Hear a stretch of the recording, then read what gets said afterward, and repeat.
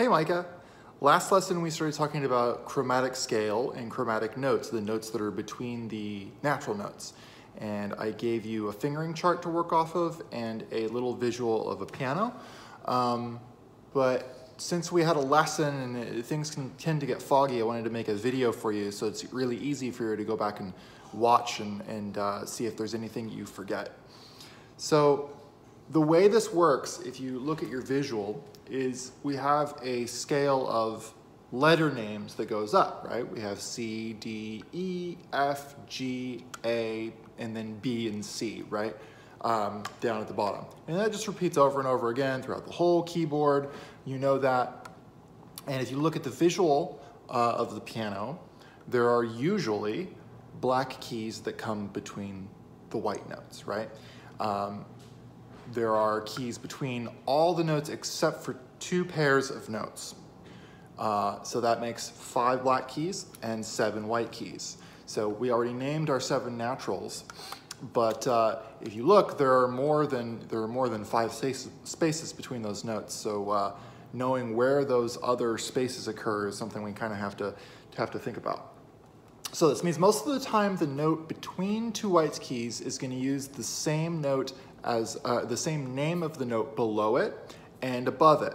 So if you have, these 3 notes, a white key, and a black key, this guy is going to get the name of both notes on either side of it. The sharp is meaning above the note whatever. So say we have 2 notes like F and G, okay? So here's an F, here's a G. And you learned F sharp last time. It's the note in between, right? Directly above the F. The other name for it would be a G flat because of course it's below the G, okay? So I wanted to give you 3 examples of this and then 3 curveball questions because there's that instance where we don't have a black key between the white notes and it's a little bit less clear what to do there. Okay, so example 1, I'm gonna ask the black key between A and B would be called, and you can pause the video and think about it. It's gonna have 2 names to it. Between A and B, it's gonna be called a something sharp and a something flat. Okay? Second question, the key between C and D. It's gonna have 2 names, a sharp name and a flat name. Sharp meaning up, flat meaning down. And then finally, example 3, the black key between F and G. We just did this one. Okay, so for the first example, it's A sharp and B flat. A sharp and B flat are in fact the same note. For the second example, it's C sharp and D sharp. It's C sharp and D flat. C sharp and D flat are the same note. And then finally, between F and G, we know we have F sharp. Okay? So for those 2 pesky places where there is no black key, the 2 spaces where there are no black key are E and F and B and C. There's nothing between those notes. Okay? The rule remains the same. A note above any pitch that has the same name with a sharp, meaning up, a note below has the same name but with a flat, meaning below, okay? So if I have 2 white notes right next to each other and you say below this one, it's gonna be this note flatted, even if it's a natural name. This can be a little strange, but the correct name of it will be a sharp name and a normal name or a flat name and a normal name. It's just a little bit weird, okay? So here are a couple examples of that. What are the 2 names for the note below C?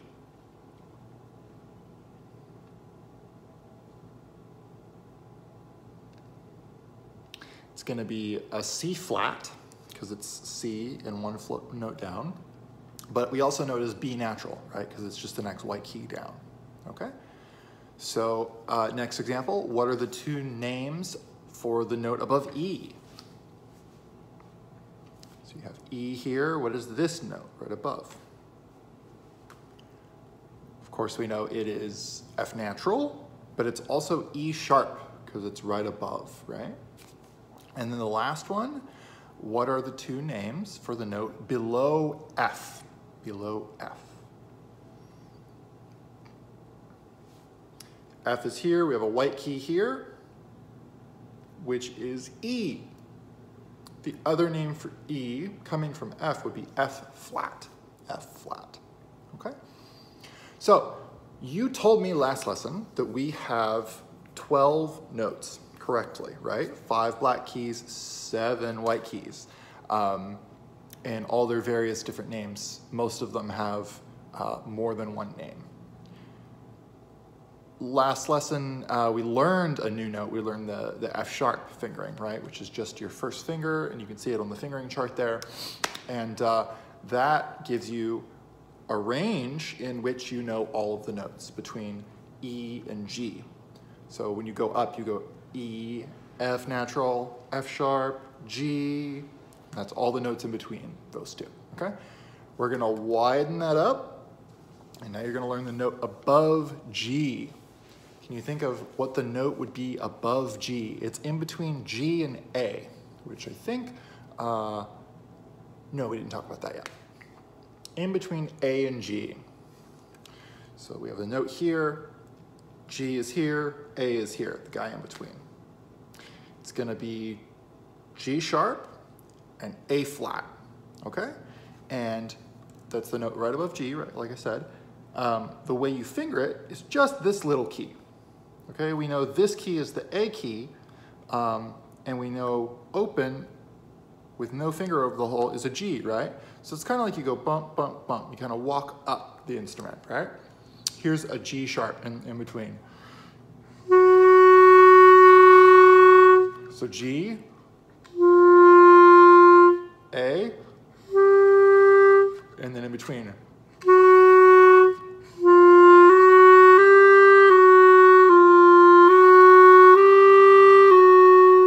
Okay, there you go.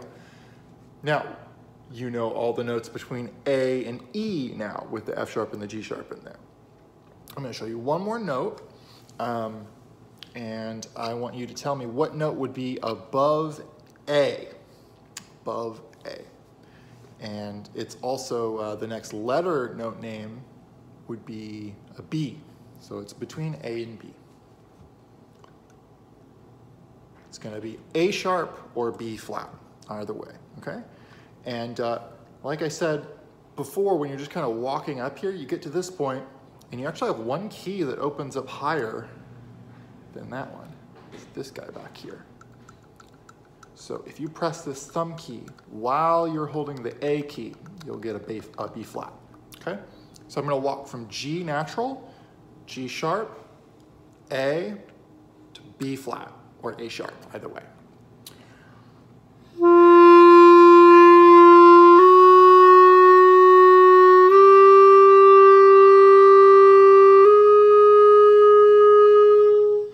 Okay, so reviewing, our sharps as we know them right now are F sharp, just the first finger, G sharp on the side, and then you have the B flat key or A sharp key back here while you're holding the A.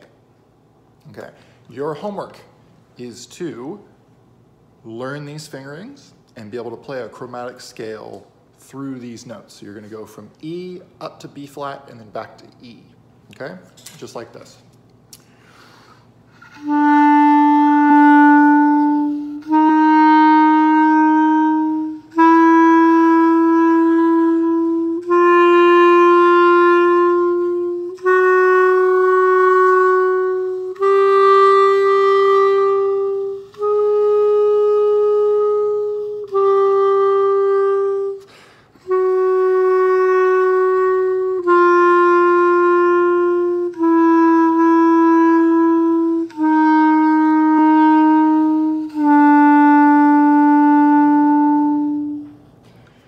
That is as high as you can go without going to the next register, which is something the older kids are now dealing with, this,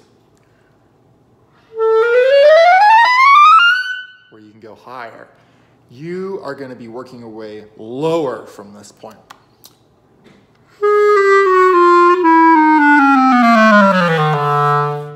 And we're going to get all the notes in between eventually. Okay? Happy practicing. I look forward to seeing your chromatic scale video. Have a good week.